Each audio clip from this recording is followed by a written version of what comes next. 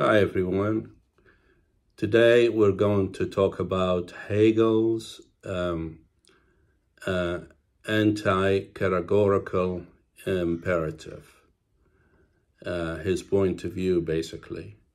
As you know, we haven't done a video for a while because we are extremely busy with other stuff. So now we're kind of got a little time to go ahead and contribute some kind of intellectual data. With that, I'll turn the subject to my grandson. Go ahead, Tristan. All right, thank you.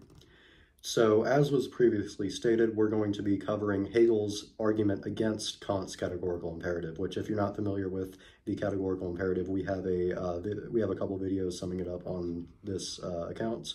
So, if you're not familiar, go check those out, definitely. But anyway, essentially, Hegel sought to argue against Kant's categorical imperative because essentially he thought that it wasn't a sufficient system for establishing objective morality. And now the reason why he thought this is because he thought that Kant's categorical imperative tried to establish objective morality from contingent arguments or contingent propositions. And what I mean by that, what I mean by contingent, is essentially a proposition that relies on something else to exist. So essentially it has a cause behind it has a cause to exist. And therefore it can't be objective because something objective needs to stand alone and by itself.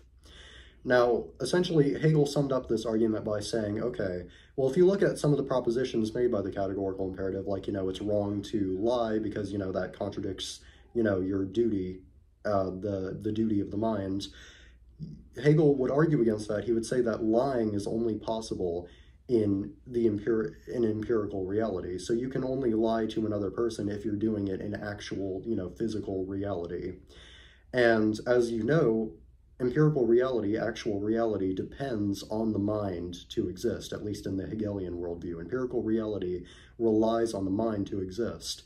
So essentially, the empirical reality, which you're utilizing for your, moral argument here, is contingent. So essentially, if you're basing your moral argument off of, something that occurs within empirical reality, it wouldn't be objective morality anymore because it would rely on something else, to exist, your proposition or your argument.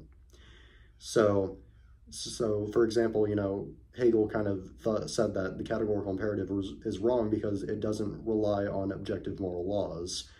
So, for example, the proposition or the argument, it's wrong to lie, it's wrong to cheat, it's wrong to steal. All of these propositions, all of these arguments could only occur in empirical reality, in something contingent.